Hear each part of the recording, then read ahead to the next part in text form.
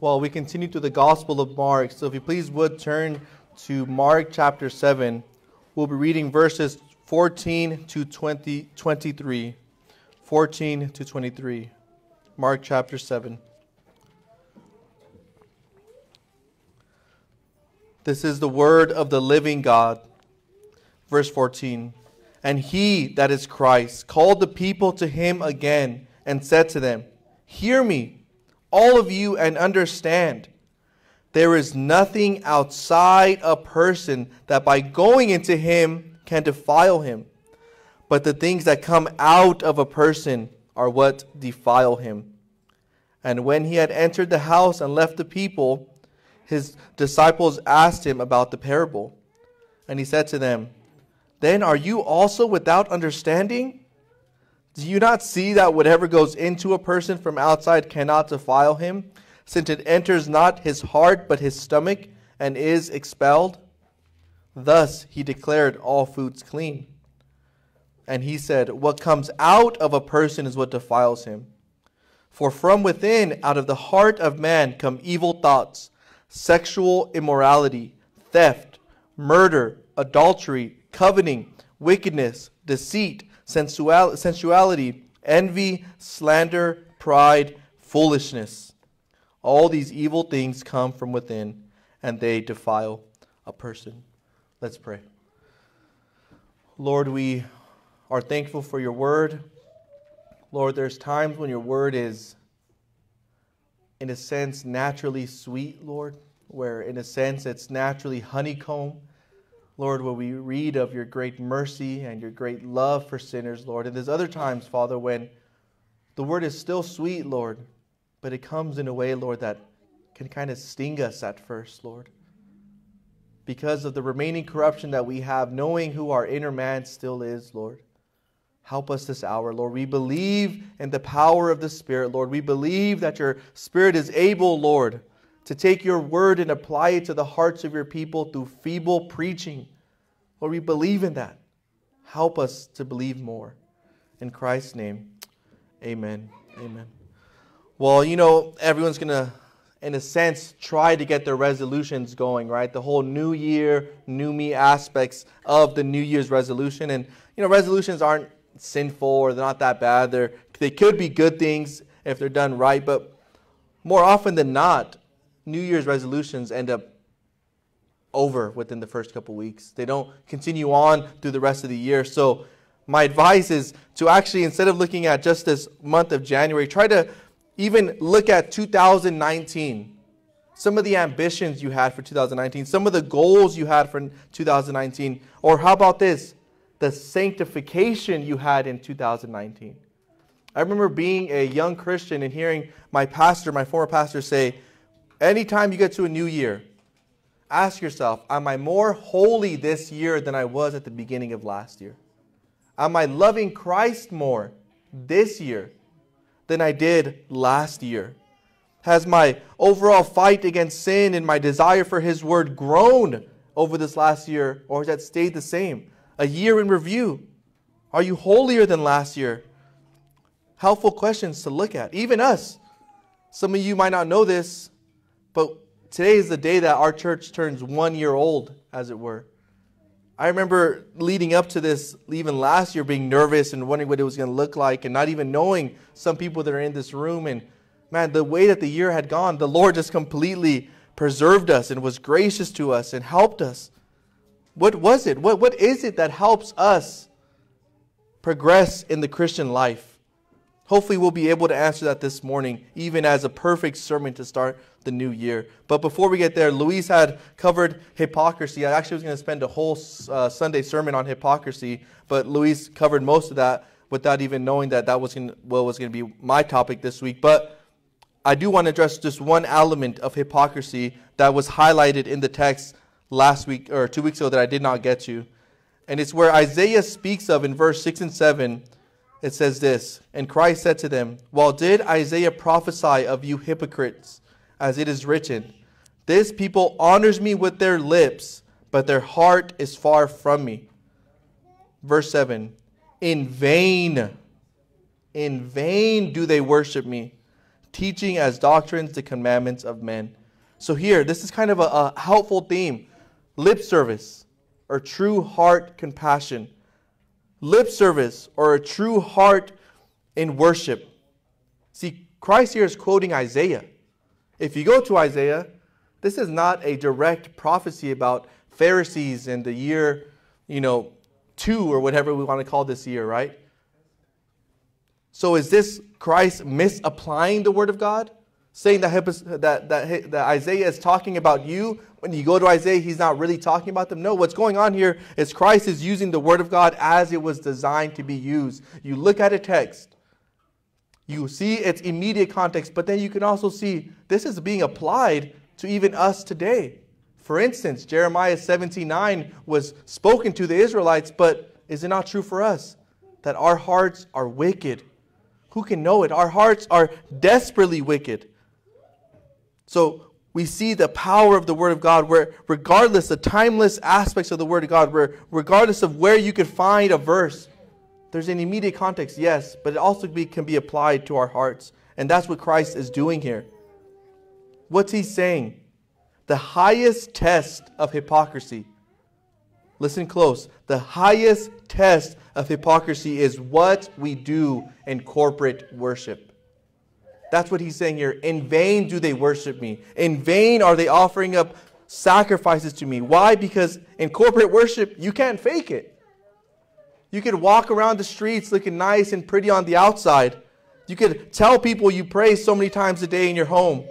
You could tell people that you are reading your Bible Monday through Friday or whatever. But when we get here together, you can't fake worship.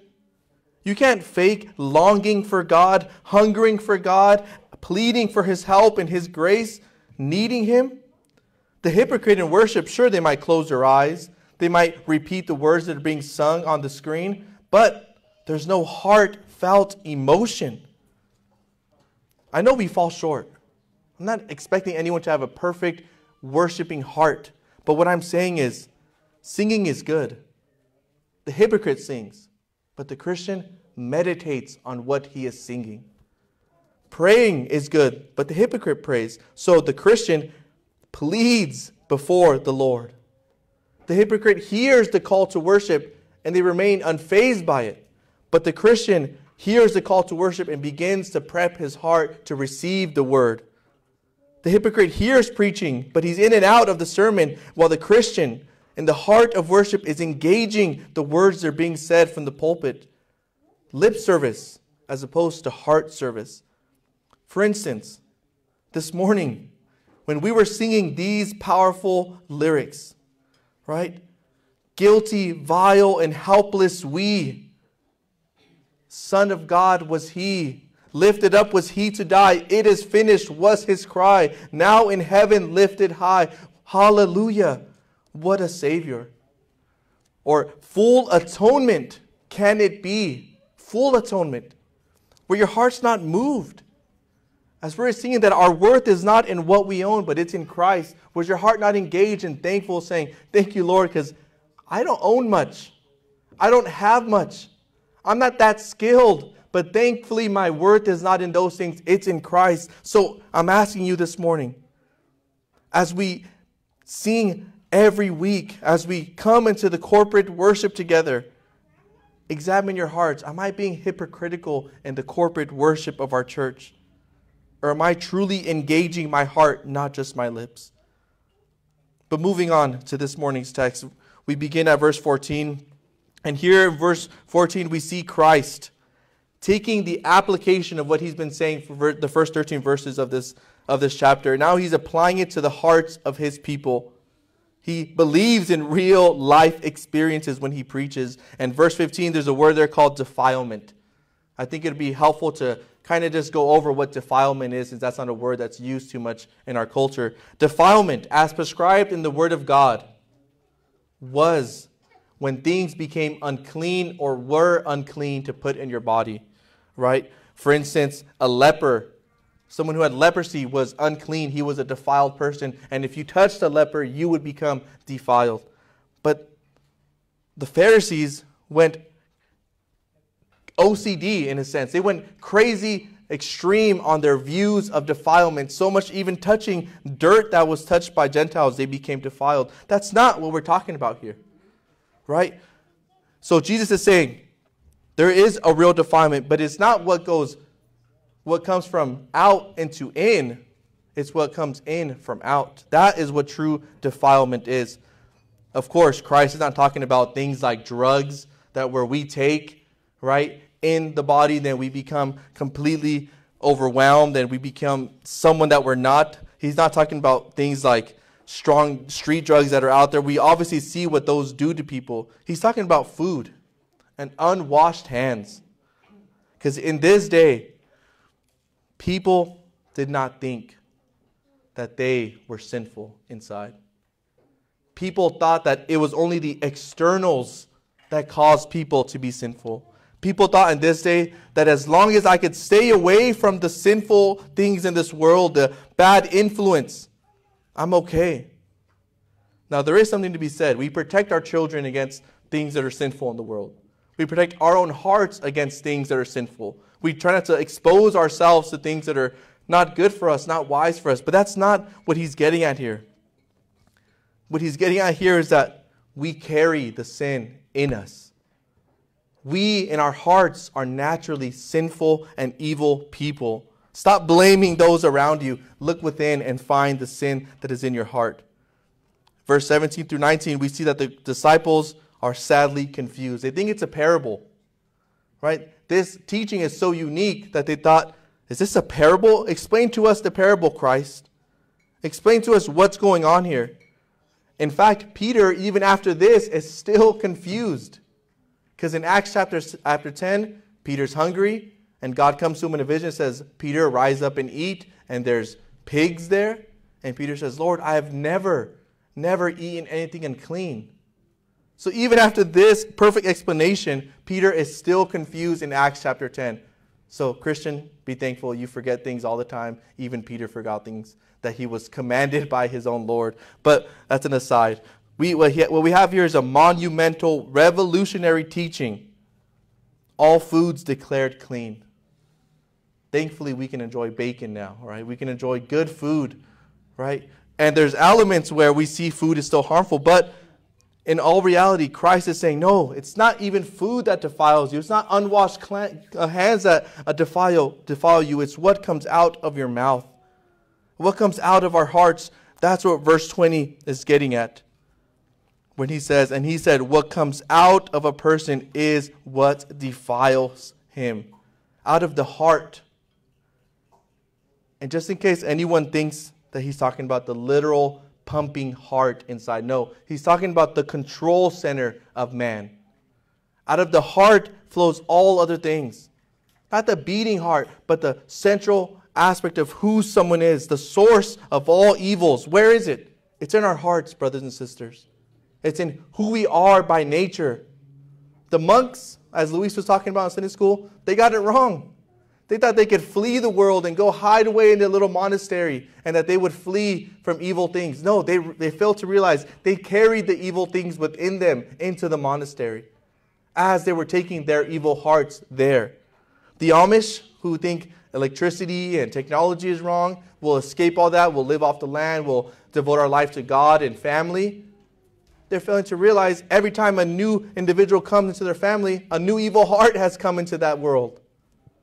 The Quakers got it wrong. J.C. Ryle once said, these people who seclude themselves from society are failing to see that they carry society in their hearts. They carry the world in their hearts. They carry evil things in their hearts. So verses 21 to 23, Christ gives a list of aspects that come out of the heart of man. Now this list is not exhaustive, but no one could say, oh, I'm good. I don't do any of those things on that list. Christ covers every single human. It's not exhaustive, but it is comprehensive. We all fall under that. And we would be silly this morning. Listen, we would be absolutely silly if we looked at this list and said, well, I don't do 8 out of 10. I'm getting a good score on this whole performance thing. That's a B, 80%. We would be absolutely ridiculous because what I'm saying this morning, if we're honest with ourselves, Every single one of us wrestles with some aspect of every single sin that is listed here in a real way. So let me attempt to be like Christ and apply this to our hearts this morning. Let me attempt to truly show you how we still wrestle with these sins, even as regenerate Christians, by addressing the heart. If the heart is the control of who we are, if the heart is what controls us, out of the heart comes all the evil thoughts that we have, then what is needing to happen for us this morning? We need our hearts to have real reformation. We need our hearts to have a real change. So regardless of where you fall, unbeliever, you obviously need a new heart. Your current heart is sinful, it's evil, it's a heart of stone, and apart from a new heart, you have no hope. You are a slave to sin, the Bible says. So that's for the unbeliever, but what about for the believers in the room? The reality from this text is that we by nature are far worse than we honestly can admit. We are far worse than we would ever even think ourselves to be. And we would love to blame society. We would love to blame others. We would love to blame our family, the government, our jobs, etc., etc., etc. We would love to push the blame outward. But the root of it is that sin lies so deeply embedded in who we are. And we have a true radical problem. We have a sinful heart, but we have a true radical solution in the man Jesus Christ. So in 2020, or honestly for all of life, if we have success in the Christian life, if we're going to have any growth in the Christian life, this is what is the remedy. Realize that our deep, deep corruption is in our inner man. But we have a deep, deep power in the gospel of Jesus Christ. Because in reality, this list here shows us one thing. Okay? The evil heart is not satisfied with Christ. The evil heart is finding its joy and its pleasures in other things, in the created things, rather than in the Creator. That's the definition of idolatry. Worshipping created things rather than the Creator. Our idolatrous, evil hearts do not believe nor are satisfied in Jesus Christ. That's why we sin. That's why we give ourselves over to these silly little sins that we read in the text. And I honestly cannot think of a better sermon to start this year with than the power of the gospel of Jesus Christ in the face against sin, in our fight against sin. Listen, we have attacks from our hearts. We have attacks from the world, from society, from Satan, from our friends and loved ones at times. We are being attacked all the day long, as the Bible says. How dare we believe that we can survive with a weak understanding of how we fight against sin? How dare we think that we can truly move forward in the Christian life if we think we're going to do it on our own strength? We who are prone to wander, Lord, I feel it, prone to leave the God that I love, as the hymn says. If we are going to have any success against sin in 2020 or in our life, this is how. Okay? Modern day preaching is super successful when it comes to this topic. Why? Because modern day preaching says this: you're just about to break through. You're just about to have your big success. You're just about to do that thing that God has called you to do. 2020 is your year. Isa told me that some church said, are you ready for 2020? No, it's 2020 ready for you. Right? That is so disgusting and silly. Why is modern day preaching so successful? Because it puts you in the fight as if you have the power to fight against sin in and of yourself. And then what happens? A week later, they're preaching the same sermon. 2 weeks later, the same sermon. Right? Haven't you ever wondered, when modern day preachers make all these promises that your breakthrough is coming, I've never heard anyone say my breakthrough came. I've never heard anyone say, yeah, it happened. Just like you said, I finally was able to overcome. No, what happens is they keep on needing the same motivational message. Why? Because we in ourselves do not possess the ability to fight sin. We would love to have credit in the fight against sin. We would love to say, you know what helped me? I started doing this, that, and the other thing, and that's why I got over that sin. No, remember what the hymn said. My power is in the power of God. My hope is in the hope that I have in God. So, in the gospel of grace, in our Lord Jesus Christ, this is what we have to fight against the flesh and sin. This is what we have been given in the gospel. And Christian, this should make your heart truly beat and have joy in Jesus Christ. What we receive in the gospel, who we are in Christ, who we are in His resurrected life, what we have received in Christ. Listen, the Bible says in 2 Corinthians 5 that we are new creatures in Jesus Christ. The old has passed away, and behold, the new is coming forth. And as new creatures, we no longer have evil, sinful hearts. There's a remaining corruption there. We still battle the evil heart, but we have been given a new heart with new affections and new desires and new wants and new hopes. As if that was not enough, we are even sealed with the Holy Spirit, a seal that no man can break, a seal that no temptation can break, a seal that no enemy can break. Once when we were fickle and moody and going from left to right, now we've been sealed and given the guarantee of heaven. And that Spirit that has sealed us is the same Spirit that raised Christ from the dead. Raised Christ from the dead. Listen, the Spirit that lives within you, dear Christian, is a spirit of power, not of fear. A spirit that gives you an ability to overcome. A spirit that now leads you into truth and is conforming you into the image of Christ. You're a new creation. You've been given a new heart. You've been sealed by the Spirit with the spirit of power, not of fear. As if that was not enough. You've been freed not just from the guilt of sin, the punishment of sin. No, you've been freed from the punishment and the bondage of sin. You who were once a slave to sin, Jesus says, if the Son sets you free, you are free indeed. So you're walking around as if you're still in bondage to sin. But Christ says, no, I freed you from the bondage to sin. Now you can actually live a life of holiness because you're a new creation, because you have a new heart, because you have new affections, new desires. You have a spirit living within you. The Spirit that raised Christ from the dead also raised you from the dead. As if that was not enough in the gospel.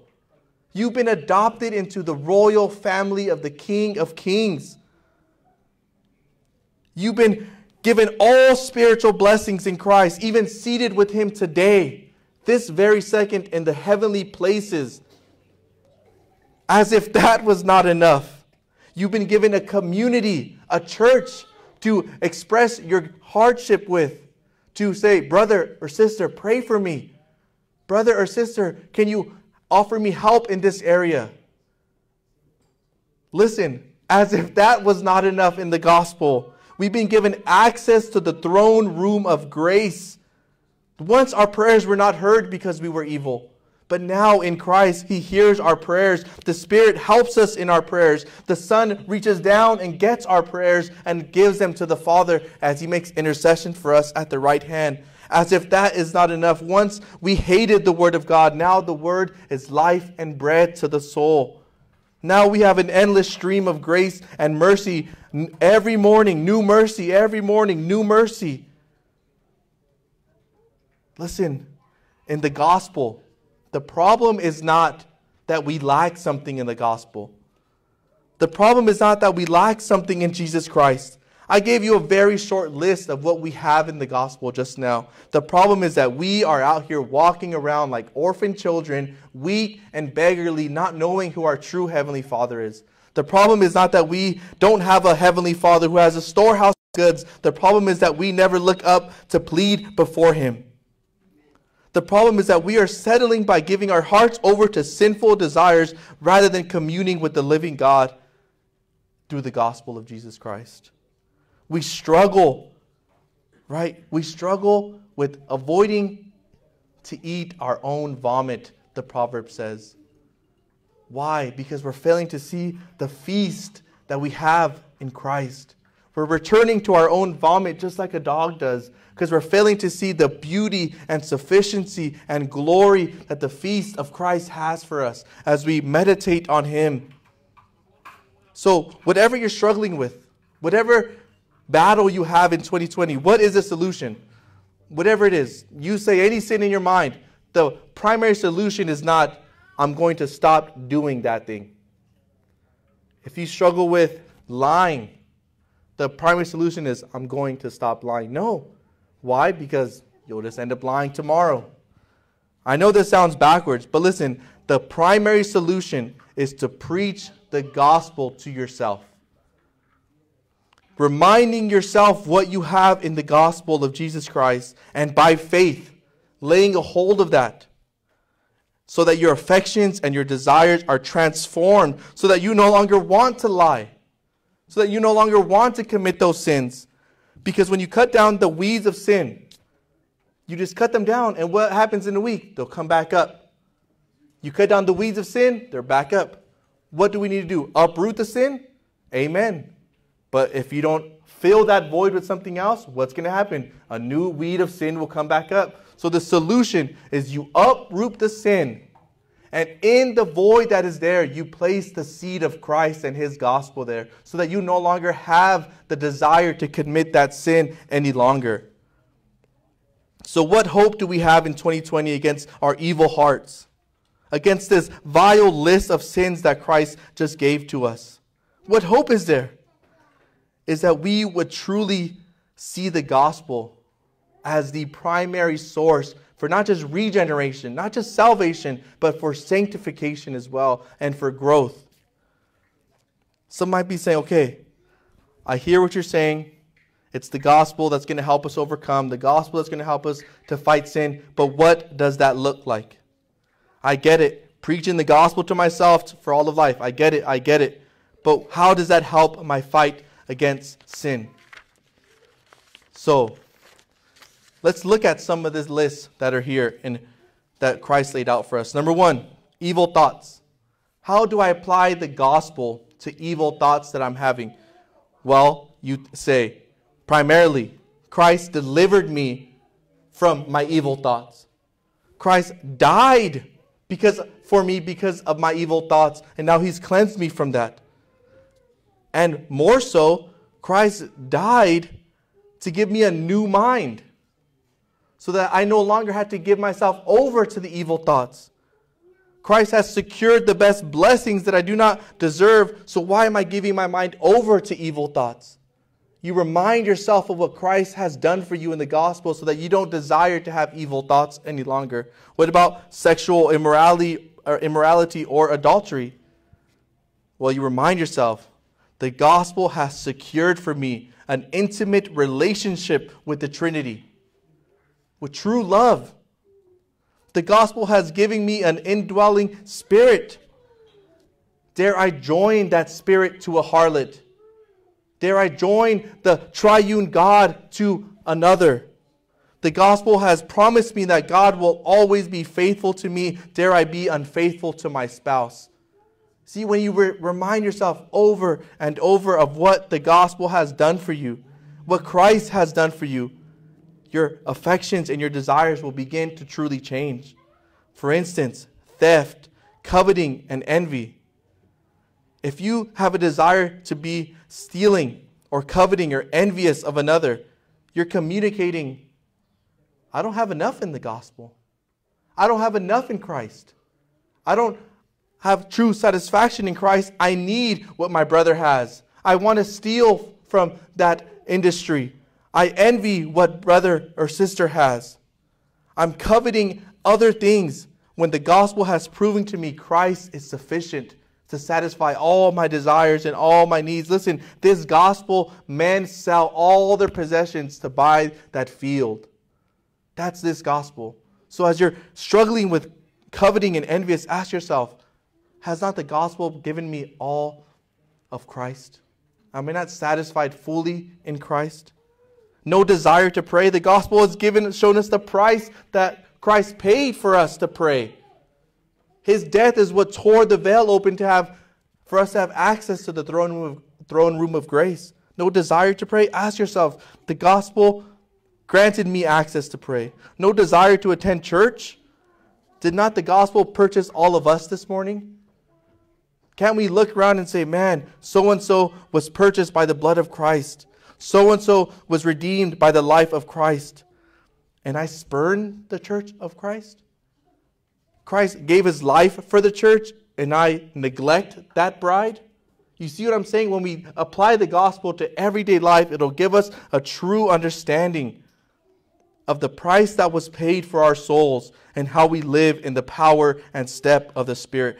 Congregation, this morning, truly we need the gospel to be pounded into our heads day after day after day, and we must lay hold of that gospel, the glorious gospel, when Christ on that cross suffered under the wrath of God so that we would not just be forgiven. That's where the modern gospel always ends, the death of Christ for forgiveness. But what I'm saying is that there's a further point to the gospel. Not just forgiveness of sins because of the death, but raised to new life even as he was raised to new life. And for us to be able to walk truly in step of the power of the Spirit. There's more in this gospel of Jesus Christ than we could truly grab a hold of. And I just hope truly that in 2020 we stopped acting like starving orphans. We stop acting like as if we don't have a true armory to choose from in the gospel as we fight and wage war against sin. That we would stop doing it in our own strength, but that we would realize who we have in Christ, what he's done for us in Christ, our identity in Christ, our security in Christ, and our true hope and inheritance that we have in Christ. That's what Ephesians means when it says we've been equipped for every good work. Why? Because Ephesians 1 and 2 talks about who we are in Christ, so that we are now equipped for every good work. Brothers and sisters, if we have any hope in 2020, it's only the hope of Jesus Christ in the gospel against all the affairs of our life. Sin will begin to truly become bitter, as that old Puritan says, as Christ becomes sweet. Christ in his gospel. May 2020 truly be a year where we see our devotion to Christ and our love for the gospel increase. And in a true correlation, we'll see the sin in our life begin to decrease. Those things always work hand in hand together. Let's pray. Lord, we are truly thankful for the gospel of Jesus Christ. The gospel, Lord, that has saved us out of the pit of hell that we were in. The gospel that has redeemed our evil hearts and given us new hearts, Lord. The gospel, Lord, that where once we were headed to hell, Lord, now Christ carries us to heaven. Lord, the gospel where we were once filled with void in our spirit, Lord, and now Christ sends his Spirit to make his home in our hearts, Lord. We need to realize how day and night the gospel is for us. How we were once darkness, but now we walk as children of the light, Lord. That is our great hope for 2020. That is our great hope against the enemy, against the flesh, and against sin, Lord. Not our own strength. No, it's the strength of the man, Jesus Christ, who secured gospel hope for us. In his name we pray. Amen.